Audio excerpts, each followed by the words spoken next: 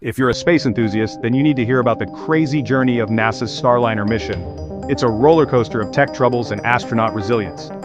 Back in 2019, the first Starliner test flight failed due to a software glitch. Fast forward to June 2024, Starliner launched again, this time with astronauts aboard. But 5 thrusters failed right after launch. As if that wasn't enough, helium leaks were found, delaying docking with the ISS. The mission, planned for 8 days, stretched indefinitely.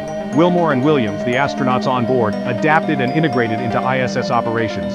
In September, NASA deemed Starliner unsafe for return. Cue SpaceX's Crew Dragon as the backup, and then another delay hit due to a launch tower issue. Finally, in March 2025, Crew 10 mission arrived, bringing Wilmore and Williams back to Earth, nearly 300 days in space. Despite the chaos, these astronauts stayed positive and continued their crucial work.